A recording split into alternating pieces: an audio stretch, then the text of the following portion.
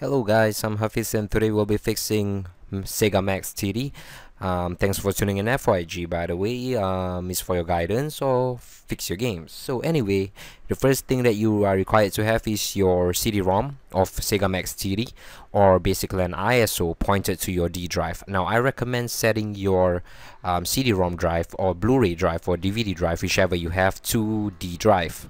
Alright, let me extend it. Yeah, D drive, because I find that D drive is the most compatible drive ladder, especially when you are playing old games, and of course new games it doesn't really matter, because some old games you need D drive for the music to be played. So anyway, your next step is to download and install To Nglide. You can find the link below. Just run through the installation. Nothing special about it. It's a 3D wrapper. The next thing that you need to do is to create a games folder in your C drive. Okay, that's your second step. And of course, last but not least, just download the link to the Manx TT file below, the link to the fix file below, which is in my OneDrive over here, Manx TT. Just right click and click on download. It's a 30 megabytes file. Basically I had to install on a Windows XP computer and then carry it over to my Windows 8.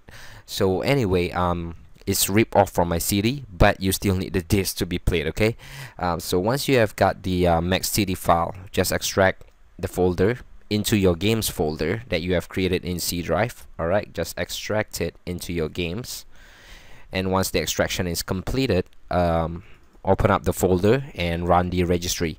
Now what includes here is actually your save files, and basically it's to point that the music is to be played from your D drive. I think so, but anyway, this also was exported from my Windows XP machine, and I've changed some of the registry to make it work under 64-bit.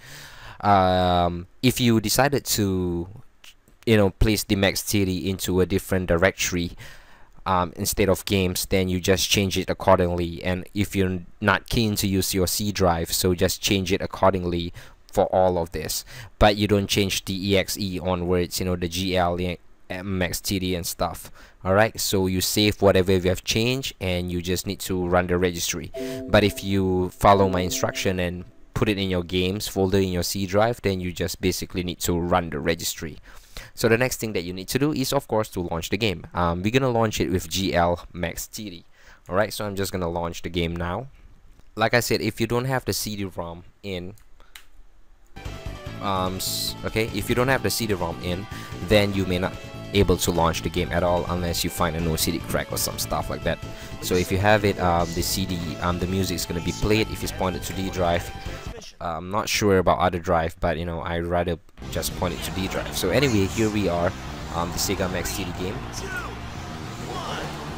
As you guys may know, that this is actually one of the worst game controls for any Superbike games out there as far as I'm concerned, because the bike leans away in a very not fluid bank. It banks to the left and right in a very not fluid style. I don't know what messed up, but of course if you go to the arcade and play the game, it's really great at that point of time in the year 1996, I think.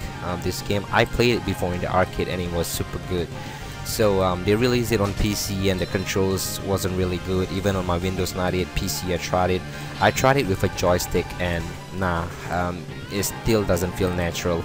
So that's it, that's the fix. Now if you don't have To Nglide installed, if you don't install your To Nglide, and you still can actually run the game, it doesn't really matter. You just need to ensure that you don't run on the GL, you just run on the Manx TT, which is a software mode. And I recommend installing To Nglide for that, if you want to run this game. Okay, so thank you very much for checking out FYG. I'm Hafiz signing off from YouTube.